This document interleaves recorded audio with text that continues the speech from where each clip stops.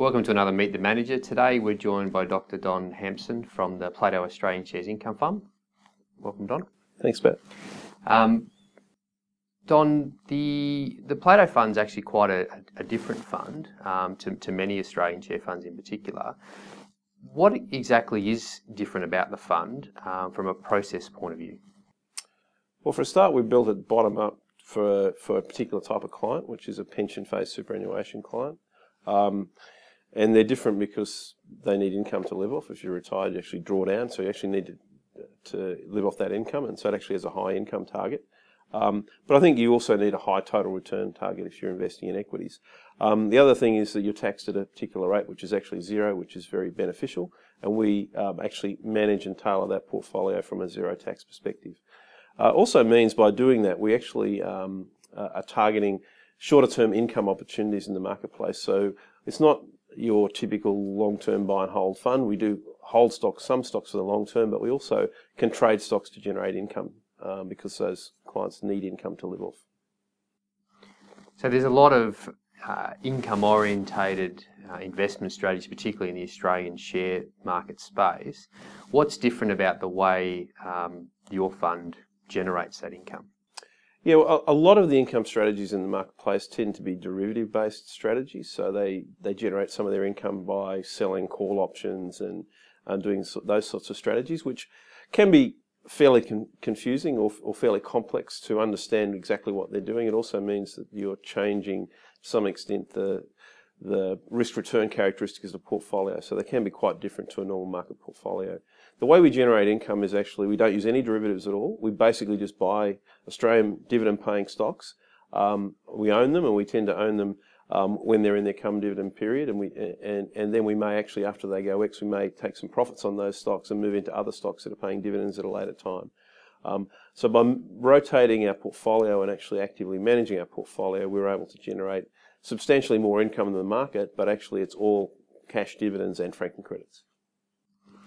And so obviously that type of strategy where you're looking at dividend timing, if you like, in terms of the timing parts of the year where the dividends are actually being paid, is going to create a bit of a bias towards the types of stocks that you'll be looking at a particular point in time. How important is the bottom-up approach to stock selection as opposed to the potential dividend yield equation? Well, I think you can't differentiate the two. I mean, in fact, I think a bottom-up process is actually more required if you're going to tilt to dividend-paying stocks, because one of the problems about tilting to high dividend yield stocks in particular, and obviously you're going to get more income out of those sort of stocks, is they often trade on a high dividend yield because there's a substantial risk about them. In fact, a recent situation just last week highlighted this, where Metcash, if you just looked at what it paid in dividends last year, was trading at the end of May on a 17% yield, including franking, and that's a very good yield. And you know, someone offered you 17% yield, say fantastic. Except there are risks investing in shares, and in fact, in the first week of June last week, Metcash came out and said our earnings are down, and we're not going to pay a dividend for the whole financial year. So no dividends at all for the next 12 months. So now it's trading on a zero yield, and obviously the share price has fallen even further.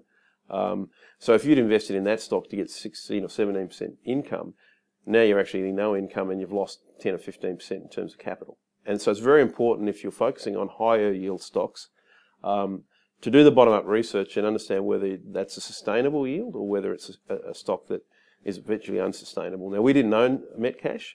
And there's been a couple of other examples this year of similar stocks, so Bradkin or Oz Minerals, that have done the same thing, and we didn't own those stocks. So it's important. We have a filter, what we call, it's actually a simple model, we call it a dividend trap. We try and invest in high dividend yield stocks, but we want to avoid the dividend traps or the dog stocks. And you know, if you just look at in the Canberra Times or the Sydney Morning Herald, etc., and you just look down the list of stocks and you look at their historical yield, it's actually not a very good way of investing, because the higher the yield, actually the extremely high yield stocks are more likely to be a Metcash situation. We'd much prefer a stock, say a bank stock, which is still got a reasonable yield, but it's a sustainable yield. Banks are very profitable, they have high ROEs, they're unlikely to cut their dividends unless we have significant recessions, etc. So we much prefer those sorts of stocks, and avoiding those high yield, extremely high yield stocks actually is a good way of preserving capital. So preserving capital is obviously very fundamentally important to most clients, but particularly if you're targeting clients in that pension phase of retirement. What's the major ways that you look to preserve long-term capital within your investment strategy? Well, avoiding those capital losses is probably the biggest single way of making money and protecting capital. And as I said, we've got a pretty good record of avoiding the significant underperformers. Often they look cheap, and so simple analysis is, oh, this stock's trading on a very high yield or a very low PE. But if you look at inside the fundamental business, you look at the quality of that business, you look at the trend in that business, and Metcash is a classic one where if you actually look at the trend of the retailers, it's actually been, it's a pretty tough industry at the moment. You've got Aldi coming in at the cheap end, you've got Woolies being, and Coles are at the high end, Metcash is in the middle, and there's potential other players likely to come in as well. So it's not a very good industry dynamic. Those trends are very negative. Metcash has probably made some poor investments as well. So it's important to analyse this company's bottom up and understand their business and look through a number of layers of the business. So would you say the strength in what you do and the investment team does is in very much that bottom-up process, or the timing of in and out of particular dividend plays? It's a bit of both, actually. I mean, we actually model and value stocks from a long-term perspective, but we also add value by essentially timing the entry and exit to those stocks, because there do seem to be repeatable patterns in the Australian marketplace, and they tend to be around dividend events where stocks tend to, good, solid, sustainable dividend-paying stocks tend to outperform, particularly in the couple of months before they go ex-dividend. So we can make money by timing that, but also we make money by buying good quality stocks for the long term and avoiding those dividend traps. So given that you're essentially running a bit more of a trading strategy around that dividend play, what sort of time frame would you generally look to hold a stock in the portfolio? So if we're going into a stock just to get the dividend, we usually own them for about 3 months. You need to own them for at least 45 days to satisfy the 45-day rule and keep the franking, but it tends to be that they tend to outperform the market for about a 3-month period prior to them going ex-dividend. So that's the optimal time period. But we don't trade completely out of stocks, etc. I mean, there are some stocks where we may actually just overweight them. We might be overweight all year, but we'll be a little more overweight when they're in their come dividend period, if you like, and then we might take some profits once they go ex. There are other stocks where we may only buy them for the dividend, and we might only hold them for 2 or 3 months for that dividend, and then we won't own them for the next 2 or 3 months. We may go back in and buy them if we expect them to pay a decent dividend in the second half of the year. So with the strategy around dividend timing, that's obviously quite an active strategy. Yep. There would be quite a lot of turnover in the portfolio. And how does that affect the cost of running the portfolio and the potential risks? Yeah, well, we believe actually an active process can reduce risks rather than increase risks, actually, and being in a stock all year. So, for instance, Woolworths has actually been an underperformer for the last couple of years, but we've actually gone in and bought it just for short periods of time to get the dividend, and we've actually added value by doing that, and we've been underweight for the rest of the year. So we think actually having this shorter-term horizon can actually reduce risks. Sorry, the first part of your question, though, was... the costs involved. Yeah, the costs, yes, yeah. Sorry. We're very focused on efficient execution. I mean, clearly, we turn over our portfolio around 1.5 times a year. So basically, we're about 150% turnover. Transaction costs do impact returns. So our dealers are very focused on having minimal market impact and minimal commission costs. Our average brokerage that we pay brokers is 4 basis points, which is 0.04%. Because ultimately that reduces the return of the client, so we want to make sure that those costs are absolutely minimised. But what we find is that there are some costs in trading, but actually the outperformance that is generated by that trading far exceeds the cost of actual trading. So it's a relatively simple strategy in concept. You're looking for companies that are likely to perform better just before they pay a dividend, take the dividend and in particular the franking credit, and then exit the stock somewhere around about, hopefully with a little bit of profit on the entry price. It would seem, at least on the surface, that's a pretty obvious sort of strategy. Why has that potential not been realised by the market more efficiently, and therefore how does it continue to exist? Well, I think, and this is where we've thought through this sort of thing, if you're managing pensions, they don't pay capital gains tax, so there's zero tax, they don't pay capital gains tax, but they do get franking credits. much of the fund management industry is actually managed more from an accumulation perspective, or even from an individual's high tax perspective, so maybe 49% is the current top marginal tax rate. And for those, particularly the top marginal tax rate investors, capital gains tax is actually quite important and minimising that. And so there's a tendency to adopt the buy and hold strategy and not realise capital gains. Now, when you're actually if your money is invested in a pension fund, and you actually have retired, you don't pay any tax. So the old buy and hold strategy is no longer necessarily optimal. In fact, there isn't any penalty to turning your portfolio over. But it seems to us that most of the market is still in the buy and hold sort of strategy. And I've run teams before where the analyst would say, well, I love National Australia Bank, and I much prefer it to ANZ, and so they want to always be overweight NAB and always underweight ANZ. But what we find is that they both tend to outperform when they're in the come dividend period. So why, maybe you should actually, even though you prefer one over the other, you should actually top up a little bit when one's in its come dividend period. So there are those opportunities that a lot of long-term fund managers actually sort of may actually leave on the table, but they leave those shorter-term opportunities. But it's not that we don't have a long-term view on stocks as well. We do have a long-term view, but we're also willing to trade around them. As I mentioned Woolworths before, we've generally played it from an underweight, but actually we have gone in for a short period of time to capture the dividend. So high yield is fundamentally, from a general risk reward perspective, would be considered to be a lower total long-term return. By getting more of your yield up front, more of your return up front, fundamentally you're leaving less risk on the table. So from at least a theoretical point of view, a higher yield strategy should generally deliver lower long-term returns. Your strategy, historically at least, doesn't seem to have suffered from that particular fate. Is there a reason why you think that that there's a sustainable outperformance running your strategy, even though essentially you're bringing more of the return forward by upping the yield? Yeah, I mean, I don't necessarily agree with the view that the high yield actually has lower long-term returns. I mean, we actually done quite a bit of research showing that. Maybe I'll put it around the other way around. If you have a high yield, so you're actually paying out a company's paying out most of its profits. Obviously, it's not investing as much back into its business as, say, a company with a low yield that might only, which might reinvest almost all their profits back into their business. But our research shows that, unfortunately, companies tend to overinvest. That companies that invest a lot into their business and probably have a low payout ratio and a low dividend yield often get it wrong. They overinvest. They race off and want to go overseas and invest money, and often that ends in tears. We actually find that high dividend yields, and in fact I think the dividend imputation system assists this, that if companies pay back a lot of their returns back to shareholders, it imposes a good discipline on the company, because if they do want to go and invest in something, they probably have to come back to the capital market and raise equity or raise debt to invest in it, because they haven't got a big amount of cash built up on their balance sheet. If you actually look at, say, US companies, they sit there with massive amounts of cash on their balance sheet, lazy balance sheets, and as often as a tendency is like, well, we've got nothing better to do it, let's just go and invest in a project, and it might have a low ROE, and that ends up basically, you're wasting shareholders' money. So we think a high dividend yield policy, but not extremely high. You can get too high and you invest nothing in your business.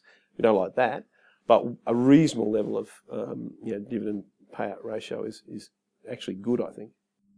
So would it be fair to say then that while the fundamental truth might indicate that less risk on the table should mean lower total return in a practical sense, because again human beings are involved in this process, the theory doesn't always play it in practice, that you're essentially taking advantage of that disconnect between theory and... Yeah, I mean, I'd put it another way around this is, if you think about what's more risky, a cash in hand dividend that's paid to you, or capital gain which could be gone tomorrow if share prices collapse. And if you actually have a good cash flow coming and good income coming to your investments, that's very tangible, and capital is much more volatile than dividends. And if you actually look at the volatility of the dividend stream out of the Australian equity market, is actually very low risk. It's actually been quite stable. Obviously, you look at the share price and capital growth of the market, it's much, much more volatile. So we actually think that it's less risky to invest for an income stream than it is to invest for capital growth. Is this a strategy that would work in other markets other than the Australian market? We believe so. We've done a little bit of research, and it does seem to be a similar thing happens in other markets, that stocks tend to outperform in that same sort of period. but it's only very preliminary, but it does seem to work overseas as well. And so why do you think that's the case? Why would there be a tendency for companies to outperform just in those periods? Do you see that as something that is fundamentally driven, or do you think it's more of a market sentiment, animal spirit sort of? Well, I think it's the latter. It's more market sentiment. I think to some extent, I think there are certain investors that value income quite highly, and they see the stock's going to pay a nice cash dividend, and they say, well, I need that income. And indeed, once the company actually announces a dividend, the strongest outperformance is in the week or two between the announcement of the dividend and the actual dividend ex-date. The real question is to get the full run-up, and we say we want 2 or 3 months type run-up. You need to actually buy stocks before you know whether they're going to pay a dividend or not, and that's the risk you take on the strategy, and that's why we're very focused on not going for the riskiest stocks and not going for, say, those stocks that are likely to be dividend traps. You've been at this for a long time. Tell me a little bit about your background and what led you into what is a relatively unique strategy. Yeah, well, if you want to go right back, when I was at university doing my PhD, I actually wrote a paper with a colleague about the impact of dividend imputation. This is when Paul Keating first brought it in. I think legislation was 1986 and it actually came out in 1987. So we wrote a paper about how certain types of investors would like franked dividends. 15 years ago, I was at Westpac Investment Management running the Westpac Tax Effective Share Fund. And, we were actually trying to build high income streams for investors, but it was actually a little bit difficult because we had a one-size-fits-all fund with all sorts of clients and different tax rates. And I think the learning experience of running that sort of billion-dollar fund has helped us design a fund for a specific type of investor, the pension investor, which we think is largely overlooked by a lot of our competitors. And we've been able to build this strategy which we think sort of is right for those pension investors, or for some pension investors. And that sort of, say, well, nearly 30 years experience has helped to develop this sort of strategy and refine it over time. The fund's obviously designed very much with the pension investor in mind because of that play around ultimate tax rates and the difference between receiving income and capital. Is there a potential, there's always talk about, particularly with superannuation and changing tax regimes, etc. I imagine you would have done a fair bit of testing around relative impact if there were to be changes to the tax rate, and is it something that's likely to affect the end performance of the fund if there was a change in tax on super? Well, certainly if they got rid of dividend imputation, then the imputation credits, and we generate probably 1% more credits than the market, wouldn't be there because there would be no more credits. I think by looking at the tax white paper, and people like ourselves have put discussion papers in, and we've made comments on dividend imputation, and we're strongly, and most people are strongly in favour of retaining dividend imputation. But one of the reasons why we've actually looked overseas as to what happens where there aren't franking systems is, do we see the same sort of share price behaviour? And our preliminary results are we do see the same sort of behaviour. So even though they don't have franking credits, you still see stocks paying dividends tend to outperform in that couple of months around the dividend period. So we don't think it's going to be the end of the strategy, but if they did get rid of imputation, that would reduce the benefits. And with other higher income strategies that rely a little bit more on that timing, that aren't perhaps that a bit more mechanical in terms of particular use of derivatives versus that sort of bottom-up approach that you employ, would you see that as a potentially more at risk if there was a change than what you do, or because of that bottom-up? I think it'd be... Well, I think one of the things is, by actually having bottom up and picking stocks, we are picking the best stocks. So if a good stock outperforms in that sort of dividend period, and that is some of the value add that we have. It's not all about timing dividends. It's also about picking the right stocks. We don't buy every stock that pays a dividend. We sort the wheat from the chaff.